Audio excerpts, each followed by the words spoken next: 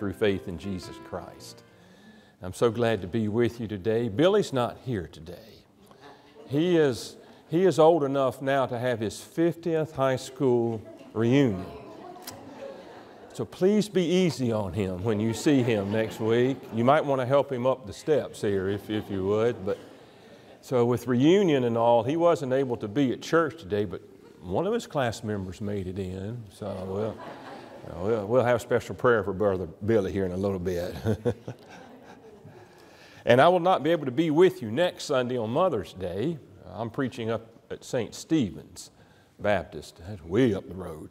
So Donna and I will be up there. So today I'm going to give you my Mother's Day message in a little while later this morning. But let's just look through the bulletin a moment and the announcements that you see that are printed there. I don't think there's any additional ones that I've been told. Okay. Oh. I'd like to thank everybody who prayed this exact card. I almost died, but God has another plan on me. Yes, He does. Yes, He does. Thank you, man. Yeah. Yes. Yes. We've certainly been praying for you. Yes, ma'am. I'm so glad you decided to come on to church. I wouldn't be any well. There you go. Wonderful. It's not open yet. I'm kidding.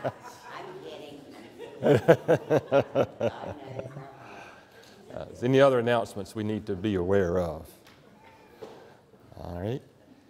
I wanted you to know that Kenneth is not with us this morning. He had a fall and injured his hip.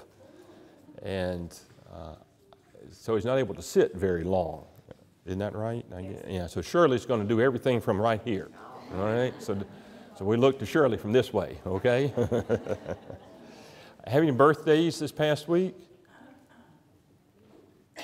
Anniversaries or anything? Oh, okay. All right, well, boys and girls, if you're ready for children's church, you can go with Miss Jennifer. Now let's continue to prepare our hearts for worship with our call to worship.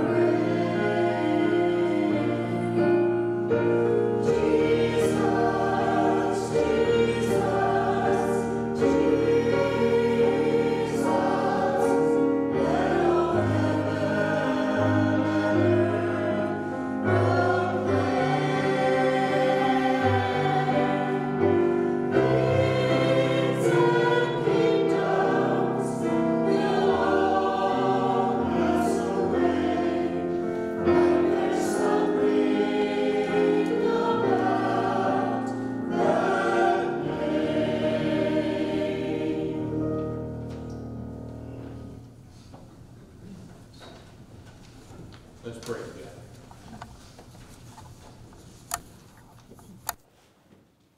Holy Spirit, what a blessing it is to be together to worship our Lord and Savior Jesus Christ.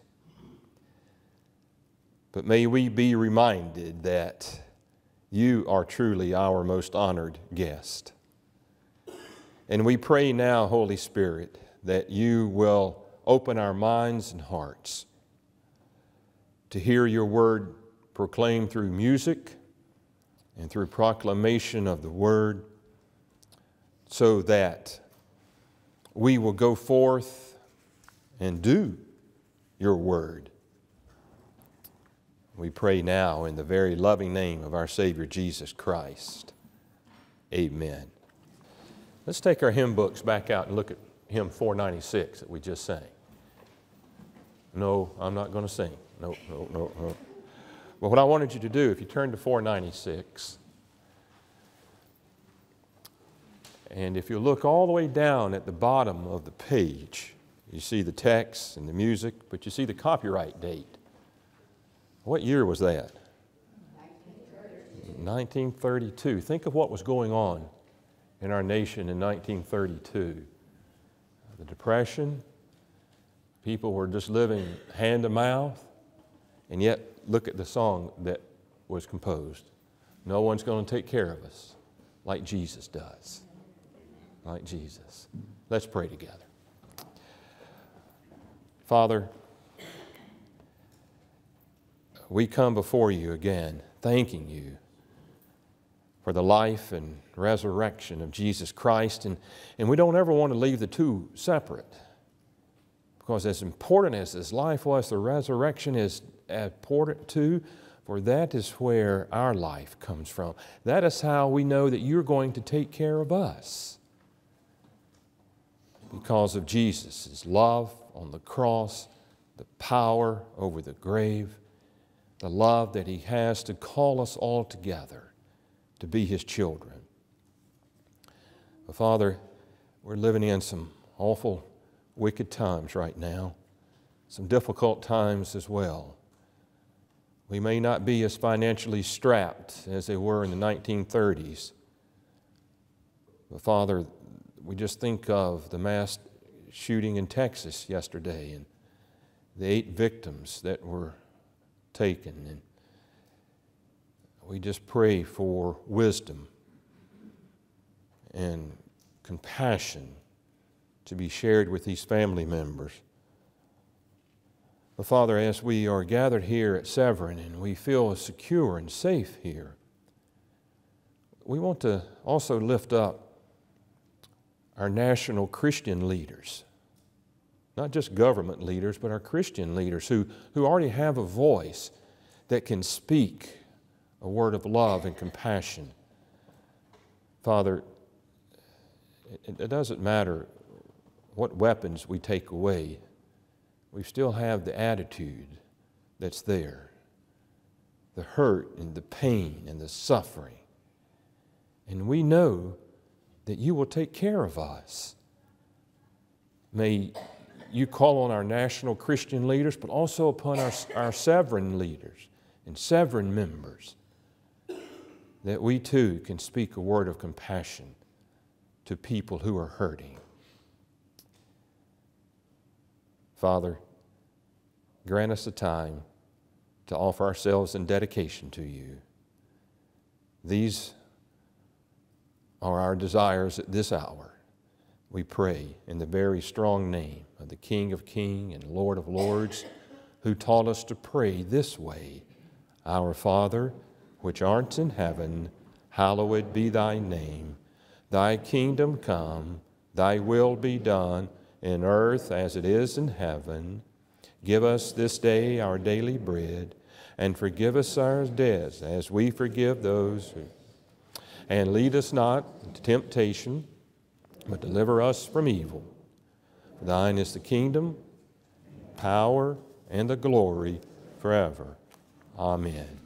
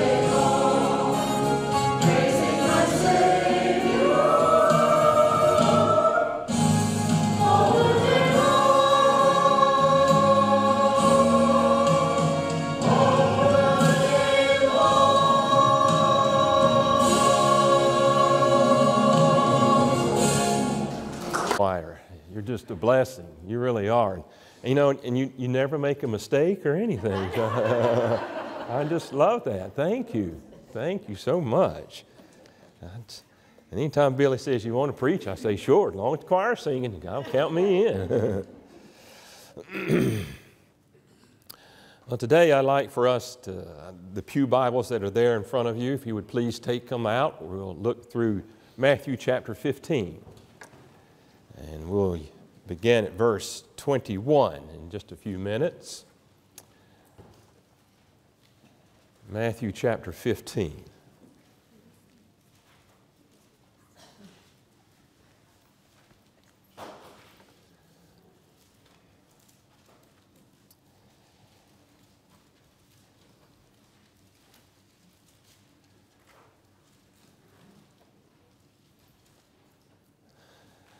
As you're finishing turning there to Matthew chapter 15, verse 21, why do you think God made mothers?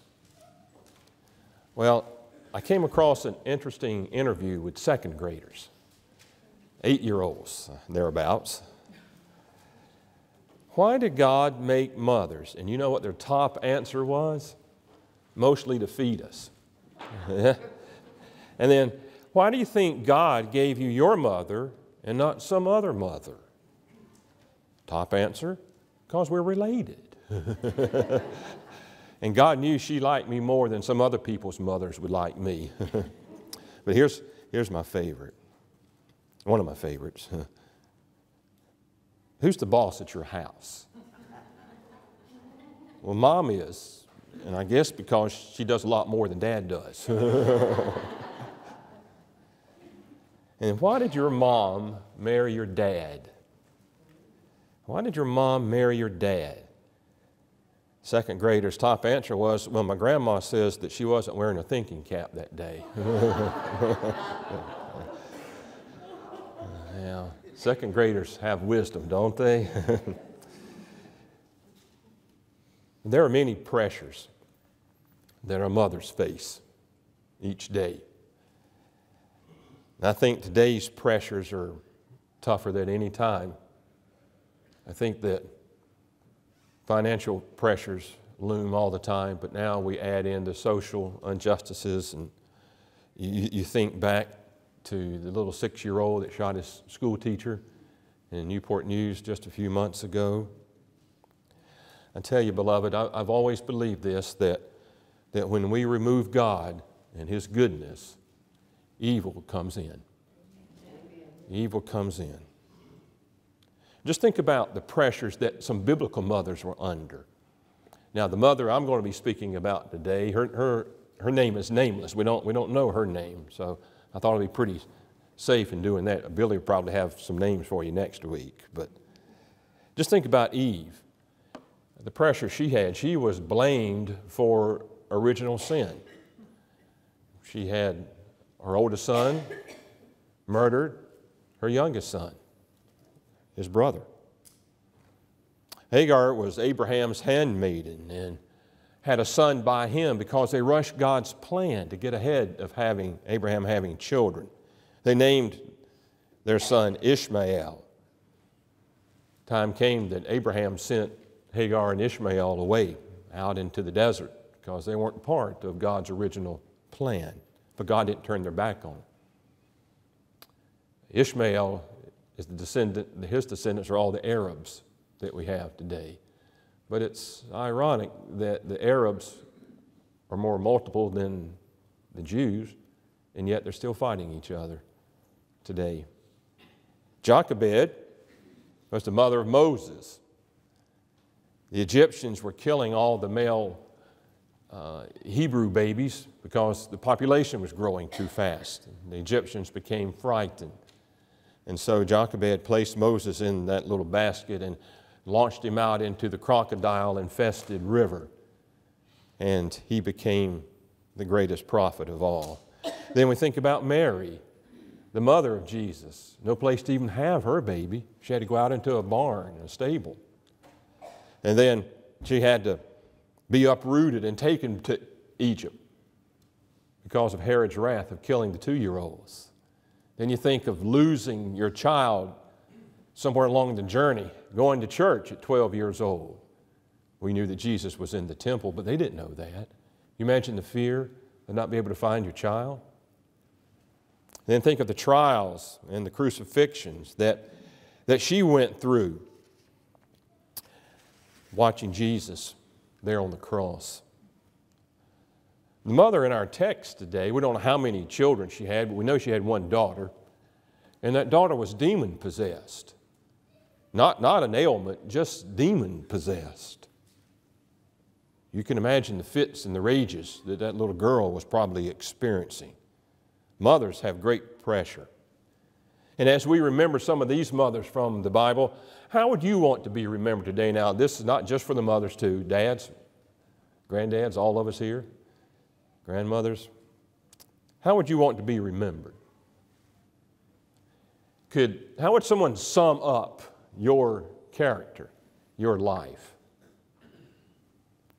Well, in Matthew 28, we'll look at in a little bit, Jesus said to this Gentile mother, "You have great faith." 4 words. You have great faith. And those words are true because they came from the very mouth of Jesus. And this mother, who we don't know her name, has been enshrined through all of these centuries to us. She was a Canaanite woman from the northwestern part of Galilee, a country that was very hostile to the Jews. And this is the only single encounter that we have of this mother, this woman. You have great faith.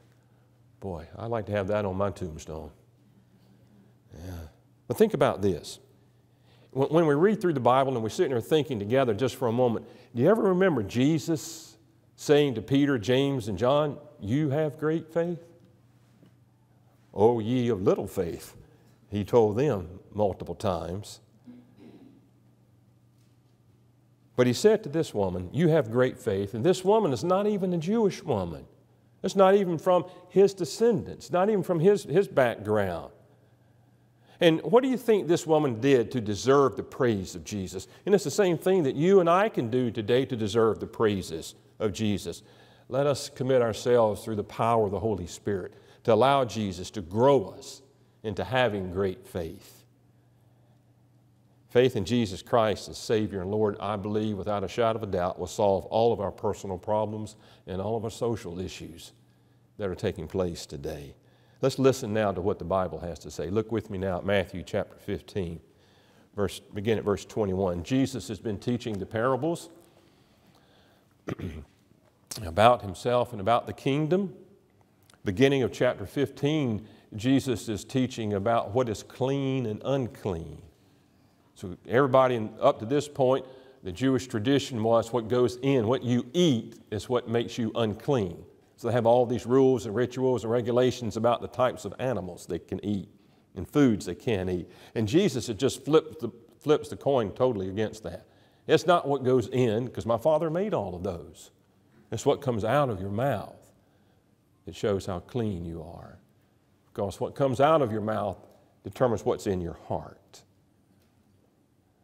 So that attitude is what helps us to be clean. And Jesus is addressing this attitude beginning here in verse 21. Let's look at this together. Let's do 21 and 22. Leaving that place, Jesus withdrew to the region of Tyre and Sidon. A Canaanite woman from the vicinity came to him, crying out, "Lord, Son of David, have mercy on me. My daughter is suffering terribly from demon possessions." So this nameless mother, first we see, crossed great barriers. She was a woman who didn't have a place of importance in this Jewish male tradition. She even had less significance because she was not born a Jew. She's a Gentile. Any of us that are not born Jews will be looked upon as Gentiles because we were not born a Jew. So she is a Gentile. Plus, she's a Canaanite, and she's from the territory that's of the northwest region of Galilee. If you looked at your Bible map, and if you would you'd find the Dead Sea, and if you go right up the Jordan River, you get to the Sea of Galilee. And if you look just over at 11 o'clock toward the Mediterranean Sea, you'd see the city of Tyre. And Sidon's just a little bit up above that. So we're talking about over on the Mediterranean coast of Israel. And I think it's important for us to know why Matthew included this particular parable, this particular teaching of Jesus. I think Matthew is perhaps the Jewish of all of the disciples.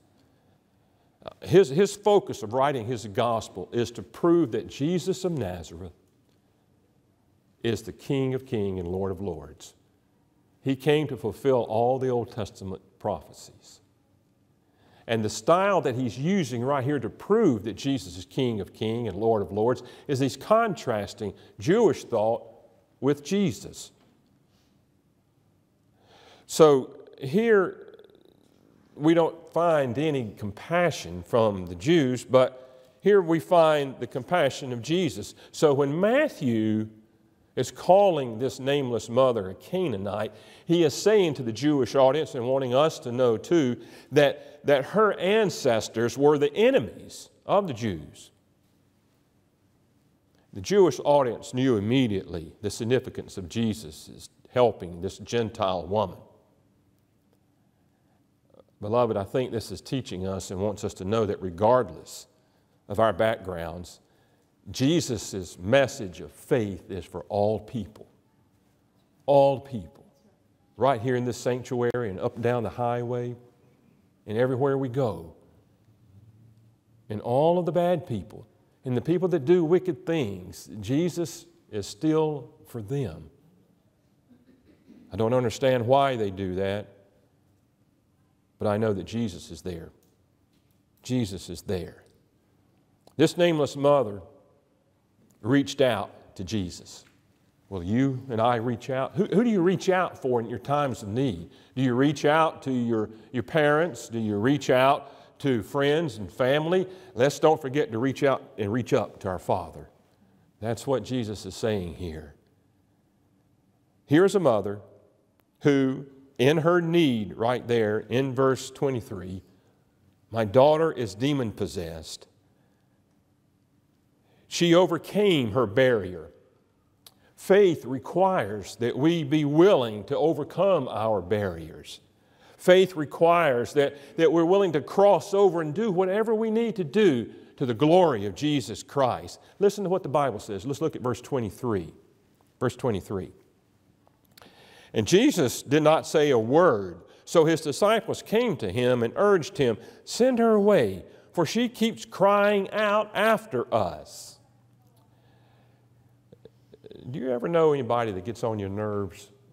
Don't say it out loud. Just think about them. Where I come from, people that just talk. You ever know people that just like to talk? They think what they've got to say is the most important thing, and it's going to help you, whether you think it does or not. They're going to tell, we called them the mouth of the South when I was growing up. And the sad thing was that really what they were talking about really didn't apply to myself or to other people as well. But they sure wanted me to know what they were thinking. They get on my nerves. The Lord allows them to get on my nerves so I can be closer to Him in prayer. Because see, what I would pray was, Lord, I know it's up to you, but if it was up to me, I'd ask for an earthquake right now. You know? And just aggravating people. Don't know when to land the plane. You know, you get to talking and you just land that plane, you take it back off and keep going again. Some preachers are like that too, aren't they? But don't name any names. So let's just stay focused here. So the disciples are feeling the same way. They are aggravated. They're agitated by her begging because she doesn't deserve to be helped because she's a woman, but mostly because she's not a Jew. She's not part of us. Now, if she was part of us, we would listen to her, but she's not any part of us. She's different than we are.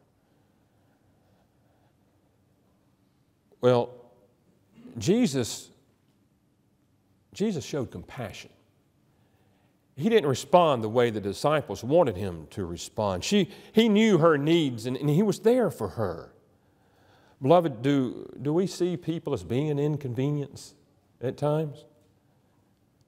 Instead of being annoyed, let's become aware of the people that God has placed. We think about, well, I'll help my neighbor. You know all our neighbors that live around us. But you know, not to show my knowledge because I have to go research, but in the Greek, you know what the neighbor means? Neighbor's not the person that lives beside you, in front of you, or behind you. The neighbor's the person that's standing beside you. So anybody that is standing beside you is worthy of our compassion and is worthy of faith in Jesus Christ.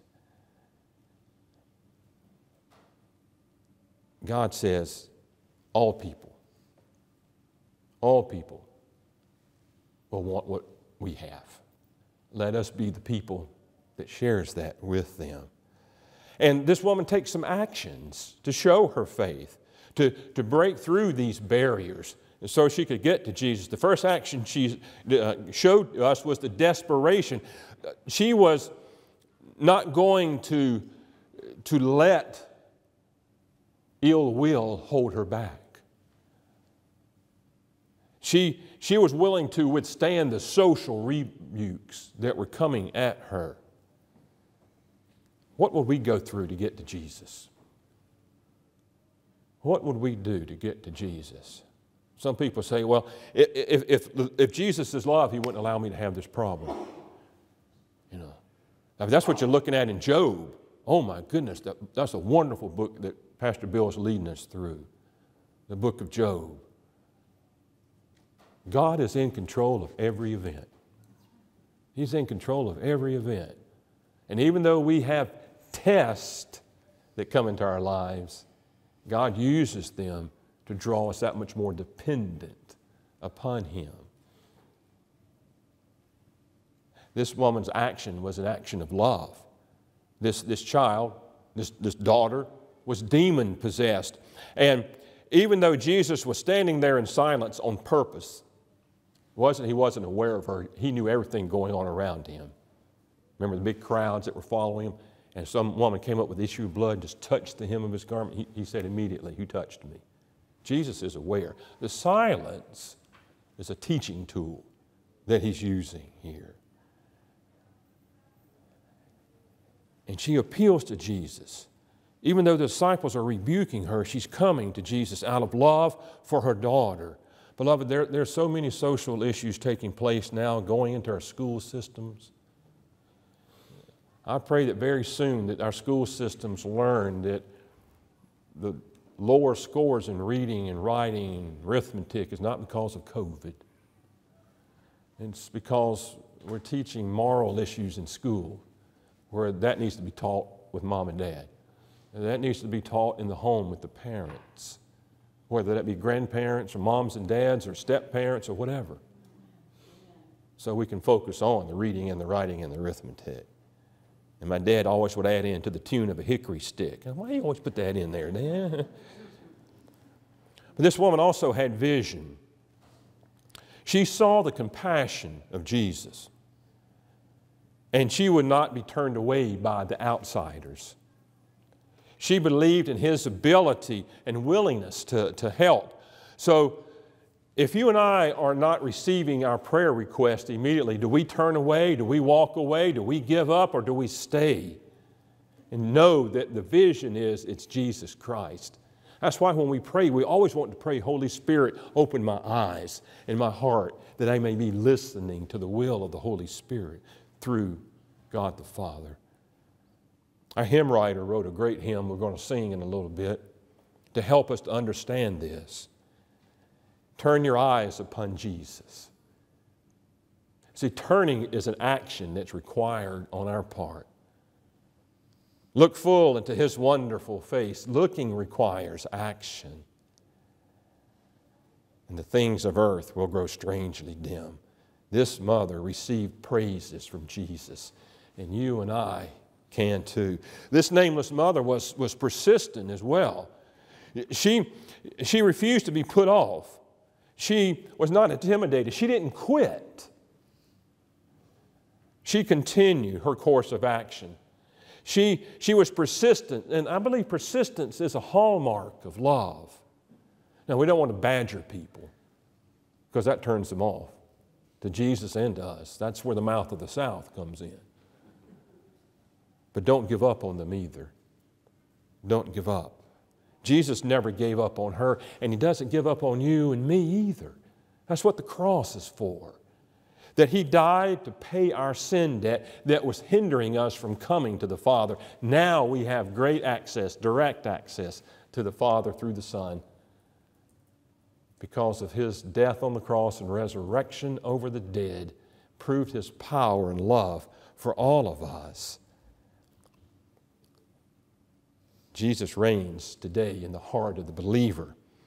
And we see this now coming up in verse 24 and 25. Look with me if you will. Jesus, He answered, I was only sent to the lost sheep of Israel. The woman came and knelt before Him. Lord, help me, she said. What's taking place in these two verses? Look at verse 24 there, if you would, verse 24.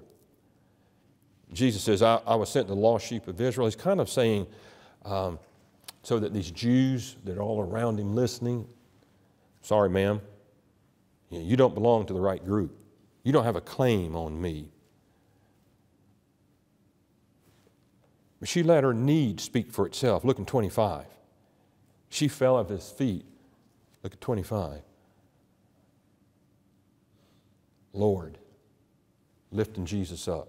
Lord, not teacher, not master, Lord, help me. Help me. Only You can help me. That's the essence of a great faith. And this is what it's saying to us, that we will always be willing to stretch out before Jesus and pray with confident desperation. Now, whatever it is that we have, we can bring to Jesus. Whatever praise we have, we bring it to Jesus.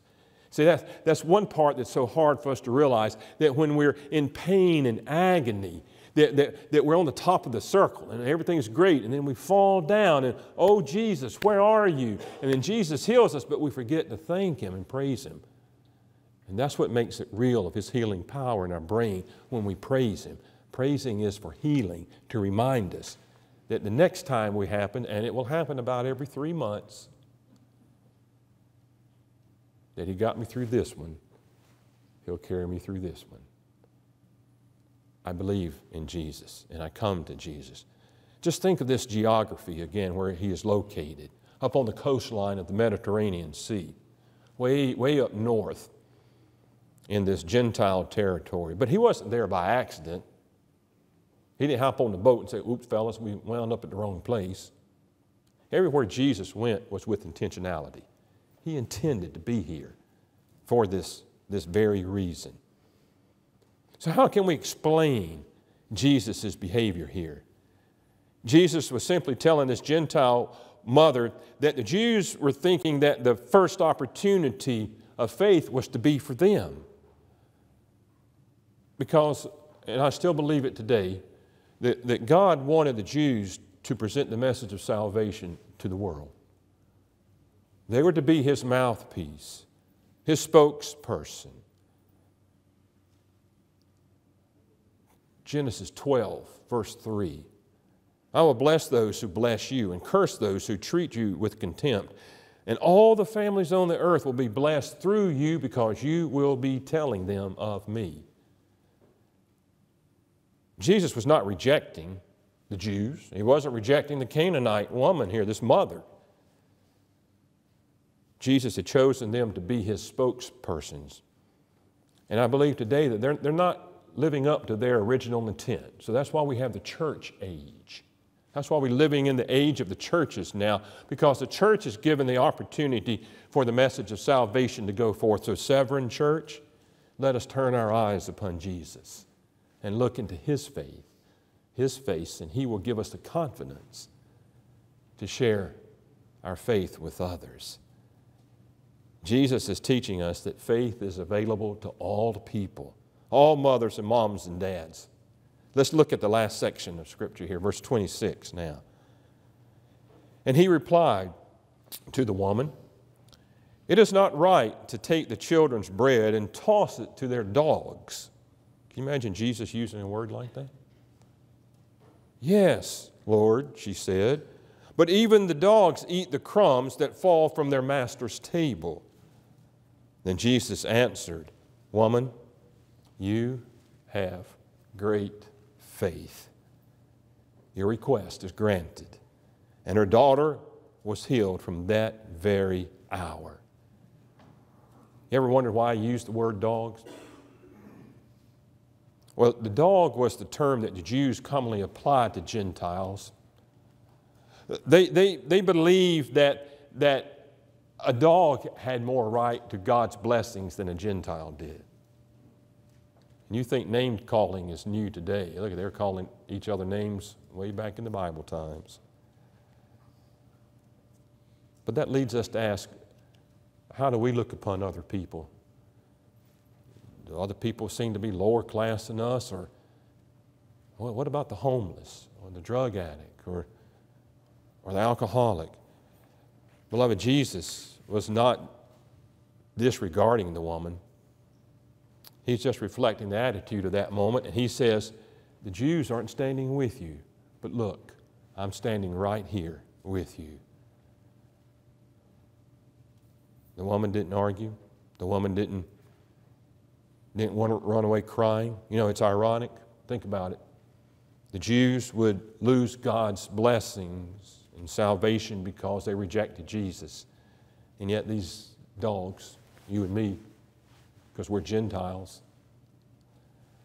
would find salvation because we recognize and receive Jesus Christ as Savior and Lord of mankind. Who are your eyes turned upon?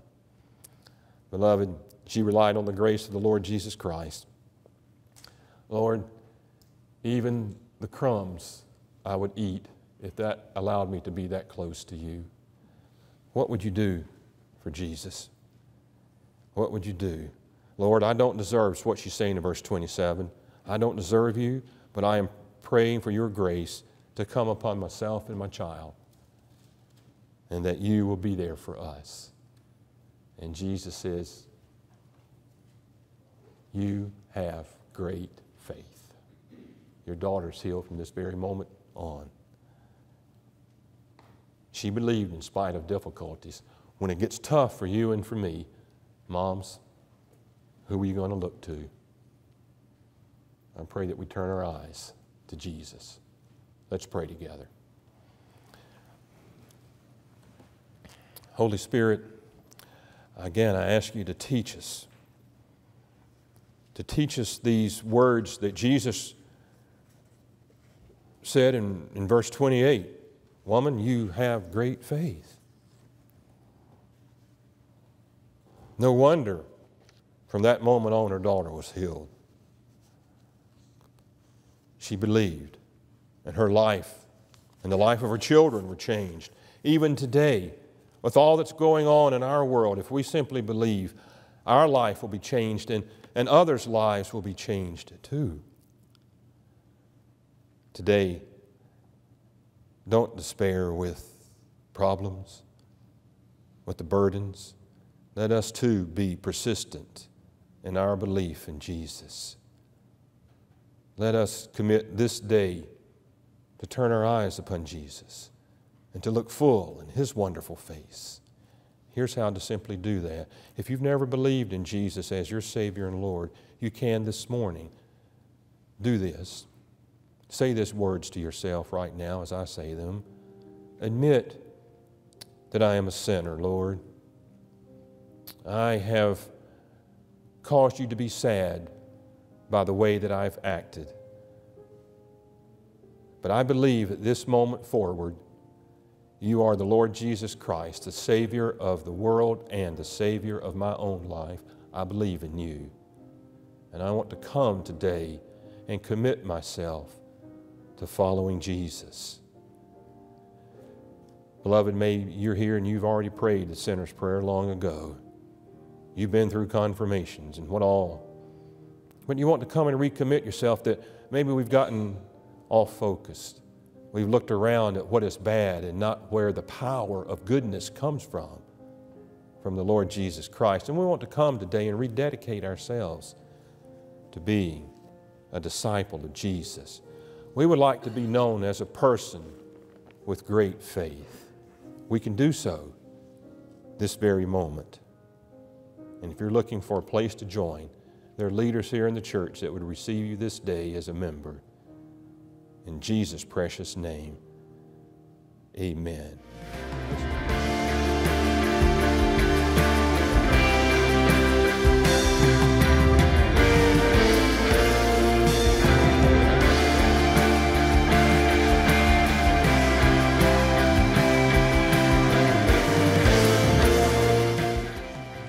In these times of uncertainty today, Severn Church would like to remind everyone that you can still tithe on the church website, www.severnchurch.faith, or email your tithes to Severn Church, 9066 Robbins Neck Road, Gloucester, Virginia, 23061. Thank you for your